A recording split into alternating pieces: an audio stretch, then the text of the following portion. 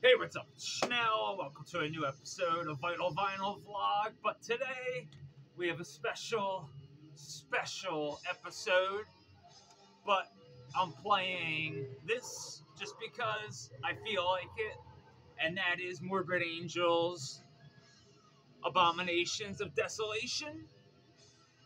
But happy 34th anniversary. Yes, I am older than this record. Happy 34th birthday / anniversary to my personal #1 favorite death metal record of all time, Altars of Madness by the mighty Morbid Angel. Yeah, my crack. Oh my god. Where do we even begin? Now, first, let's get this out of the way real fast, because technically, this is the first Morbid Angel album. And if you're like, what? Yeah. Abominations of Desolation, that's the original cover art. Yeah, I'm sorry, weak. That's weak. But I understand because, this is not the new Morbid Angel album. They don't turn to Morbid Angel, in my opinion, until, see, I haven't heard Heretic in a very long time. But, the last time I listened to it, yeah, I don't know. It just, I always hated the cover art, too. It just, bothered me. But, whatever. So, this came out around the time of Blessed Are the Sick. But, this, to me, is my second favorite Morbid Angel lineup, studio-wise. Then, obviously, the Altars of Madness lineup, and then Formula's Fatal to the Flesh. Or I should say, Gateways to Annihilation, because I'm positive Rutan is on that. But this most classic underground death metal masterpiece is taken directly from the original master tapes, showcasing early rough versions of such infamous tracks as Abominations, as well as many previously unavailable titles. But you get The Invocation, Chapel of Ghouls, Unholy Blasphemies, Angel of Disease, Asgoth, The Gate, Lord of All Fevers and Plagues, Hellspawn, Abomination, Demon Seed, and Welcome to Hell. Just killer shit. Mike Browning, I'm a big Nocturnus fan, so he just sounds so sick. But to me, Dave Vincent, just, I don't know, there's something about, I go back and forth sometimes, honestly. But this error of Dave Vincent is kind of unfuckable. It's top of the game. This is a 2005 tour shirt. It's Chaos something. I forget it was with it was some terrible new metal band, but I think Soulfly honestly might have headlined over Morbid Angel. Or Sepultura. I don't remember. Honestly. I have I remember that show. I'm wearing the fucking tour t-shirt, but I don't remember the lineup. But I would love to get the 200 gram vinyl. I think it's even a double LP I forget, but 200-gram clear gatefold. Yeah, that sounds fucking sick to me. And this was also the first ever death metal album I heard. So there's also that. And I'm not going to get out some blood incantation stuff and start showing you similarities, but just know that they are there and they're kind of, if you know what you're looking for, they're there. But I love even the artwork on the fucking insert. Like, so classic. I know you folks have seen this t-shirt in the wild. I know, same here. And this reissue of Altars was 2016. Black vinyl. I got this in Gateways on the same order, I remember. Like on vinyl. I don't have this on cassette anymore. I used to have an original version, and it was like so just gnarly sounding, because like whoever had it before me must have listened to it every day, because it was like kind of wonky, but like it kind of added to it. It's hard to explain. Like, it like made it almost heavier sometimes. Like my one incantation tape did the same thing. It legit, like, at times sounded like a wet blanket. But there was also like I forget what anniversary reissue it is, but you have a version of Altars with Lord of Fevers and Plagues on it. Kind of always bothered me it wasn't on the vinyl reissue, you know? I just kind of assumed it would be on there. It's one of my favorite Morbid Angel songs. I know it gets kind of repetitive, but like, it's just a badass fucking song. Like, but my favorite, Chapel of Ghouls, Blasphemy, Suffocation, I mean, Maze of Torment, Visions from the Dark Side, Immortal Rites, Bleed for the Devil, Evil Spells. Like, where do you even begin? Like, Richard Burnell on lead guitars with Trey back in his self-mutilation days. I could have swore he was bleeding in this, but I am wrong. That might be a different record, actually. But everything about this record is perfect. The production, the vocals, that fucking promo photo. Like, yeah, put a shirt on, but like, still, it's fucking badass. This is, when I get into an argument, is it death metal or is it black metal? I've legit had this argument. Now, real quick, here is Abominations of Desolation on cassette. Earache reissue. Well, 1991, so this is not a reissue. This is the original cassette version. Thank you to Dominic. You fucking rule, boss.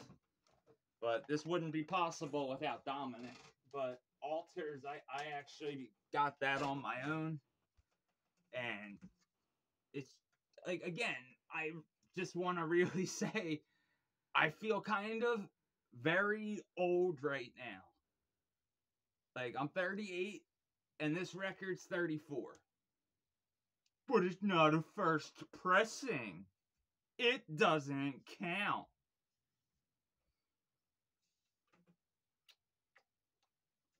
I don't care. If you think that way, like, chill. For real. Does it really matter? Does it bother you that much? First pressing or no pressing? 2016 reissue. Like, why would you not want this on like 180 gram? Or I don't know if they're joking, but the 200 gram, to me that sounds gnarly. Like clear vinyl, I just think that would just be fucking sick. As long as they don't change the cover. I don't know if you folks have ever seen the alternative t-shirt of this. It's horrible. It's fucking don't touch classic shit. For real. It's like what Relapse did with Suffocation, Despise the Sun. But it does look cool. But at the same time, I want the original. But, you know, it is what it is. But it's right here. So, if you know the original, then you know what I'm talking about. As soon as you see it, you're going to be like, oh, wait, why did they do that? Because I asked myself the same question, and I tried not to let it, like, interfere with my feelings about it. But I just don't understand. Like, first off, red on red? No. What the fuck were you thinking? You don't... No. No, no, no. Like, yeah, cool, but no. Like, make it outlined. It just looks like some throwaway release, and it's not. This is one of the best death metal EPs ever. And some of you might not even recognize it now because of the changed artwork. No promo photo, nothing. Pretty much just like, hey, you have to get the colored vinyl version or go fuck your own face. And what a nightmare. This was ordered like 5 separate times. I'm not even joking.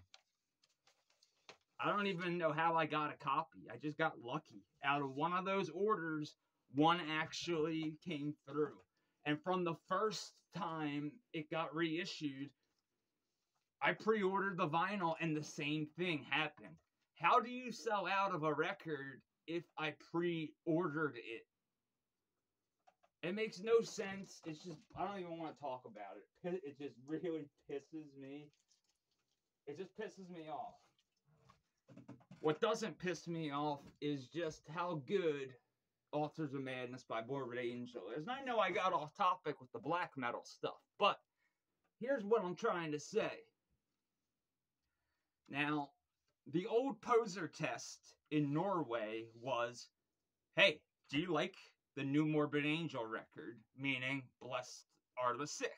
If you said yes, like, nope, poser, like, you're out. It was very gnarly back then when it came to that type of shit. But, like, nowadays, I feel like a lot of people probably don't even listen to Morbid Angel, but say they do. I just have that feeling, like, you know, some dudes in, like, some hardcore bands or, like, you know, whatever, just getting some Morbid Angel shirts because why not? They look cool. I get it. But at the same time, save them for the fucking true fans. Like, I would... It actually kind of bothers me I don't have an OG, like, just straight up Morbid Angel logo. I have Abominations of Desolation, but that shirt right there is so fucking cool. I have a different version of that. But, like, Pete, just so savage. Trey, get well, brother. And Dave, just, come on. Everybody's got to get... I wish just sometimes, you know, you could have both Dave and Tucker together on tour. But it's never gonna happen. Because that would just be so cool to be like, hey, we're gonna play 4 songs off of Covenant. And then, like, we're gonna play 2 songs off Formulas, 2 off of Gateways, and then we're gonna play some Abomination stuff. I mean, some Altars of Madness stuff, but like go back and forth like with vocalists slash bassists. I just think that would be fucking cool. Like the Mike Browning thing's probably like if you like it would never happen. I don't think. Well, Browning still is the last Nocturnus record, the Nocturnus AD Paradox record. I still listen to and fucking love. Is it the key? No, but it's still really fucking good. But like having Charlie fill in for drums, that's an amazing thing, especially for Charlie. So, you know, that's one of those things, like, it would be sick to have, like, Mike Browning on a tour and everybody from all, like, 3 vocalists having different tracks. I just think that'd be cool, but it would never happen. That's, like, wishful thinking. But I am Morbid and Morbid Angel coming back together as one.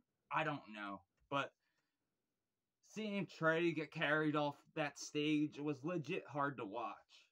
So, best wishes to Trey.